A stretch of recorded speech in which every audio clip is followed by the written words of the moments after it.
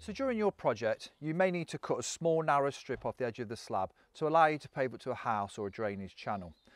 Now, whilst the petrol saw is a great bit of kit for cutting porcelain paving, it will create excessive vibration and that will cause the slab to splinter and fracture. So what I recommend is the use of the 4-inch electric grinder or a table saw, bench saw, both with the porcelain blade fitted. And what I'm going to do now is I'm going to mark 40mm on this slab. I'm going to show you how to cut that off using both of these pieces of kit. When using any powered cutting equipment, there is an element of risk. Therefore, it's essential that the safety equipment is used. Safety boots, protective glasses or goggles, gloves, ear protection, and finally a dust mask, which must be FFP3 grade. It's important to look after the condition of any cutting blade, and by using one of these cleaning blocks, or you can even use an offcut of natural sandstone paving, all you need to do is run the blade into the block, which will clean the blade of any debris and will give you perfect cuts every time.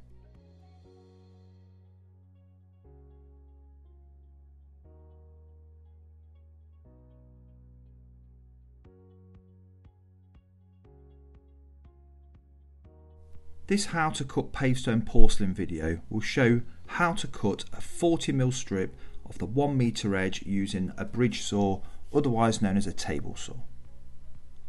I like to score the measurement line every time I do a cut, although most table saws have a bar along the end with measurements on, so that you can place the slab on exactly the right measurement that you need to cut off.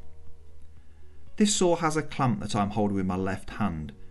It's there to hold the slab firmly on the table bed and reduces the vibration of the slab.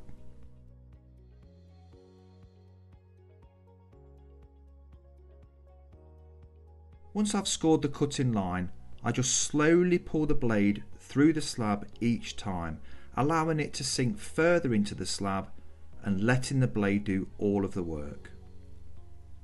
On this particular product, it will take 4 or 5 passes to complete the cut.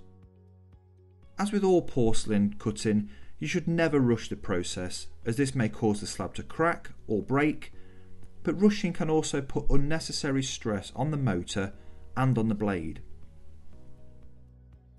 Notice how I lift the blade out each time I go back to the start. You should never pass the blade back through the cut line, as you may snag the blade by going against the direction of the motor. This has resulted in damaged product to some installers. You will see on the third pass that I allow the blade to cut right through the slab on each end to relieve the tension. I also recommend that after every cut the bed is cleaned down using a soft brush or a sponge to make sure there are no small pieces of paving left from previous cuts. Any debris left on the table will make the contact between the slab and the bed uneven, and it could cause the slab to vibrate. Sticking with the cleaning down topic, it's a really good idea to change the water in the reservoir regularly, depending on how many cuts you do a day. The dust that forms in the water will clog the blade up and reduce its performance.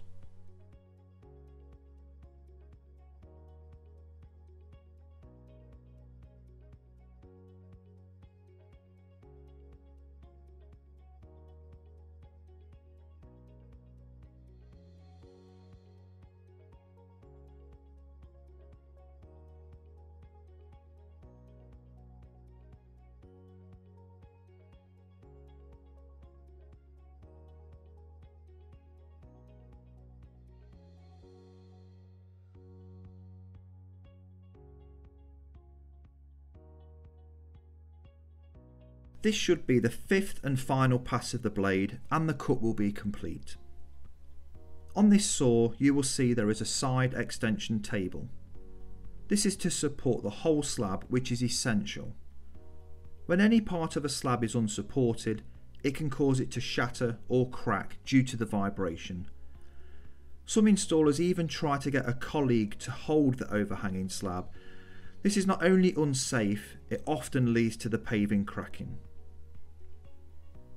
You will notice that around 3/4 of the way through the cut, the narrow strip comes away from the main part of the paving. I like to keep the cut going just to give a nice clean cut finish. Now, once the cut is complete, you must wait for the blade to stop turning fully before you try to pick up the cut section or move any part of the paving.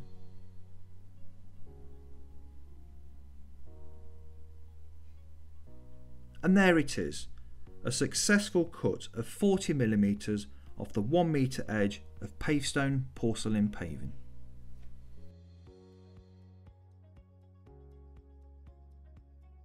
So I've showed you how to cut a narrow strip off of the edge of porcelain paving using a table saw. I'm now going to show you how to do exactly the same cut using both of these.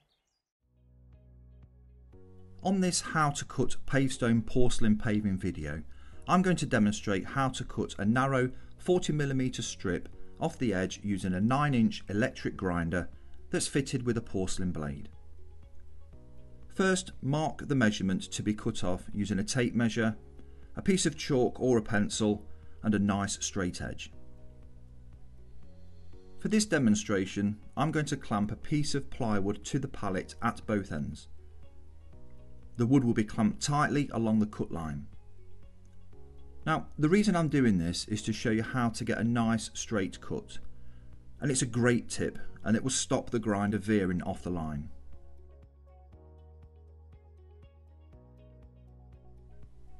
You'll see that I've got the whole of the slab on a pallet, and between the slab and the pallet I've got an old piece of matting. Now this is there to absorb as much of the vibration as possible. It's important that you check the guide is in exactly the right location on the slab before you start to do the cut. Next, I'm going to lightly score the line that's to be cut. You can see that I'm using my left foot to hold the timber guide down in the middle.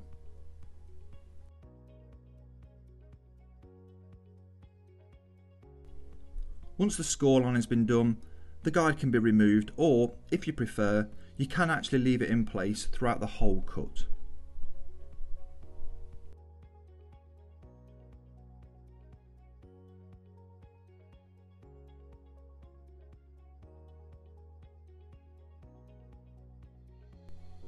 Okay, so the next stage is to do the all-important tension relief cuts, and they need to be done at each end of the slab. These cuts need to be around 50 to 75mm long, and they must go right through the thickness of the slab. You'll see that I've got 1 foot on the slab to hold it firmly in place, which will also help to keep the vibration to a minimum.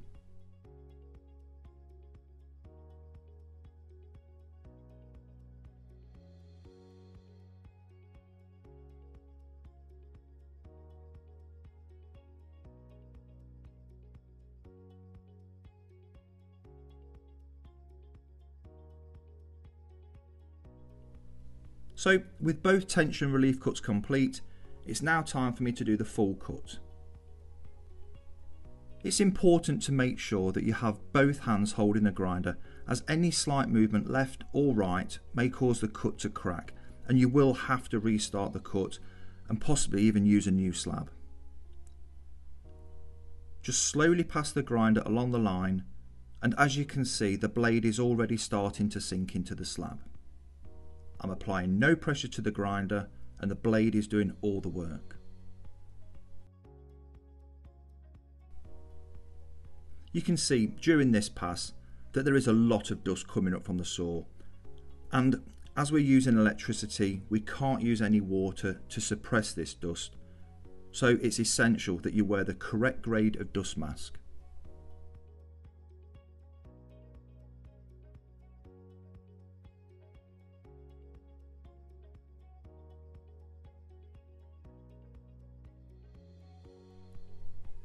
Now, as I start to cut this third pass, I know that the blade and the slab are both getting very hot now, so I must give them both time to cool down. At the end of this pass, I'll carefully put the grinder down and leave the whole cut for a few minutes until the blade and the slab have both cooled down.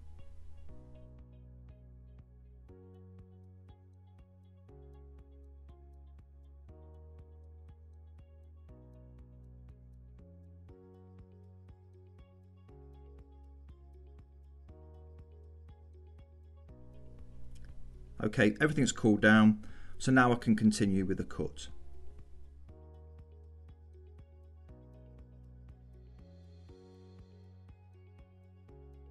As this is a large slab, I like to take the blade out the cut line, say about halfway, adjust my feet and my body, and then move up, so I actually do the cut in 2 stages. And what this does, this avoids the need for me to stretch over to reach the other end of the cut. Any excessive stretching can cause the blade to move left or right because you have less control of the grinder. This often causes the blade to snag in the cut and the slab may crack. Now, my experience tells me that this cut is nearly complete, apart from there's a small section at the start of the cut.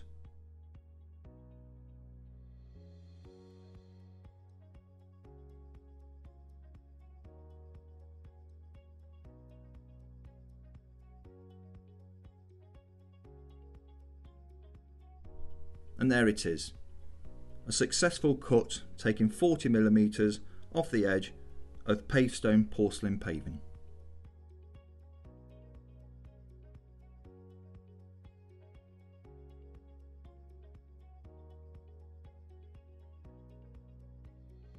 On this how to cut Pavestone porcelain paving video, I'm going to demonstrate not only how, but that you can actually cut very thin slices off the edge by having a little patience and using the right equipment. I will show you how to do this cut using a 9-inch electric grinder that's fitted with a porcelain blade. The overall method for the cut is the same as all porcelain cutting, which is to score the line first.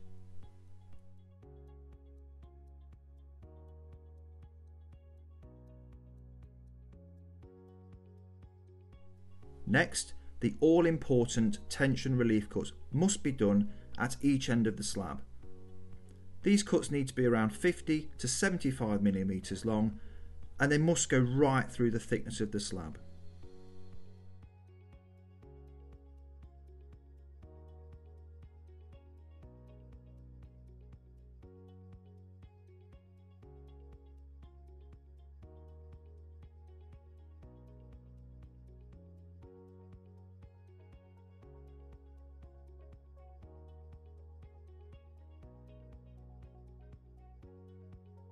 As with all narrow cuts, a bridge saw, sometimes known as a table saw, is the best way to achieve a professional finish. But for a small project with only a handful of cuts to do, an electric grinder works fine, it just takes a little longer to do. An example of why you may need to do this type of cut is that you could have slightly mismeasured a cut and you need to take extra off to allow a consistent grouting gap across the patio. Remember the golden rule, measure twice and cut once. As this is a very thin slice that I'm cutting off, I find the best method is to pass the saw through the slab twice to about the halfway point. Then I'll move my body forward to about halfway across the slab, and this allows me to pass the saw twice through the second half of the slab without any excessive stretching to reach the end of the cut. Excessive stretching with any handheld cutting equipment can cause the blade to snag, and this will crack the thin slice. You will see that after just 2 passes of the grinder, the blade is already over halfway through the slab. And it's important with this cut to allow the saw and the blade to do all of the work. Avoid forcing the equipment through the slab, as this may cause the cut to break. As we finish the second pass of the cut, I know that the blade and the slab are both getting really hot now, so I must give them time to cool down, and at the end of this pass I will carefully put the grinder down and leave the cut for a few minutes until the blade and the slab have both cooled down. Okay, so everything is now cooled down and I can continue with the cut. This is the third pass and extra care is now needed, with an extra tight grip of the grinder to avoid any movement sideways of the blade. You'll also see me move my feet and body upwards towards the middle of the slab to make sure that I'm not doing any excessive stretching to reach the end of the cut.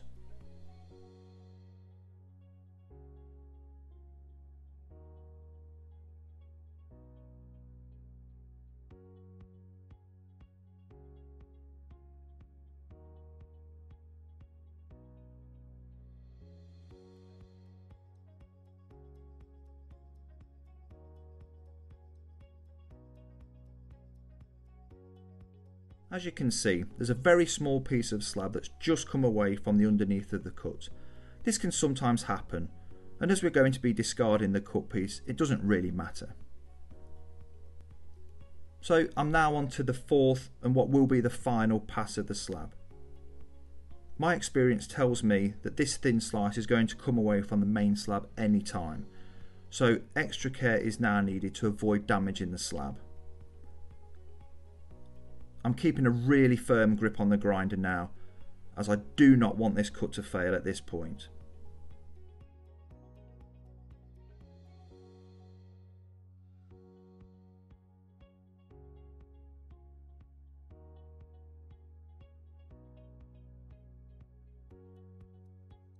Sure enough, as I get near the end of the cut, you can just see that the thin slice comes away from the slab in one piece.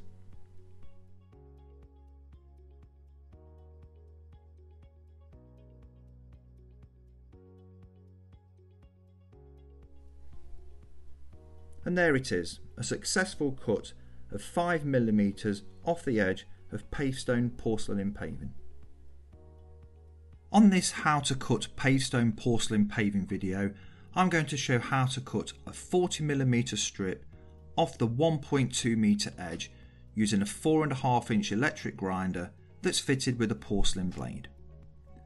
This is a great tool for doing small, intricate cuts around drain gullies, fence posts, manhole covers, but it also works fine to do this type of cut. The only downside to using this size grinder is that it is half the size of the 9-inch grinder and 3 times smaller than the petrol cut-off saw, so it will take a lot longer to do any cuts. The overall method for the cut is the same as all porcelain cutting, which is to score the line first. You will see I have the whole of the slab on a pallet, and between the slab and the pallet is an old piece of matting. That's there to absorb as much of the vibration as possible. I'm now doing the all-important tension relief cuts, and they must be done at each end of the slab. These cuts need to be around 50 to 75mm long, and you must go right through the thickness of the slab.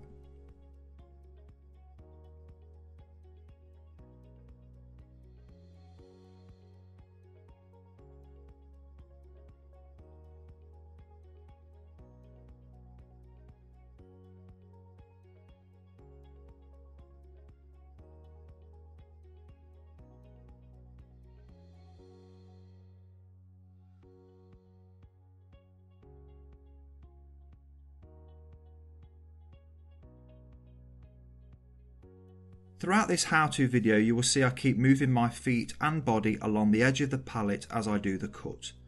This is to avoid any excessive stretching.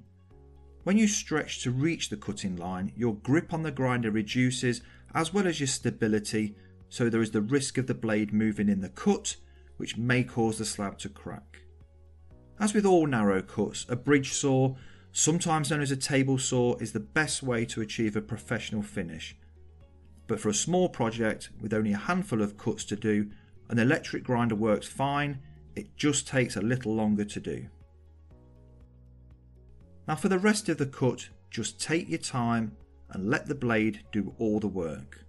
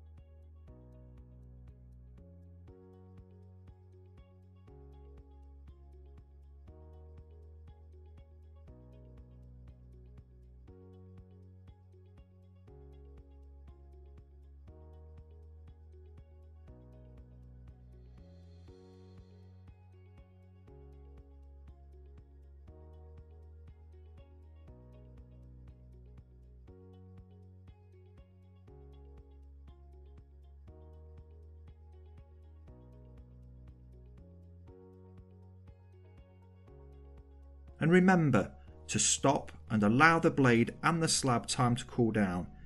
This is more important with a smaller blade as it is working much harder than other blades. This video will now be sped up as it's a long cut to demonstrate with a small grinder, but the important things to remember during the cutting process: wear the correct PPE, allow the blade and the slab time to cool down between cuts, reduce the amount of stretching to reach the end of the cut, keep a tight grip on the grinder, and take your time and allow the blade to do all the work.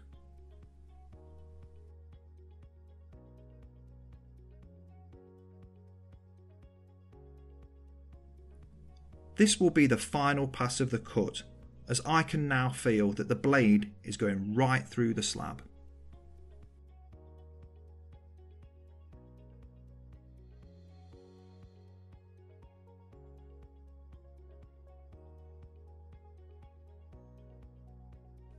As I get near the end of the cut, you can see the cut piece comes away from the slab cleanly. And that's it. A 40mm strip cut from the long edge of a Pavestone porcelain slab.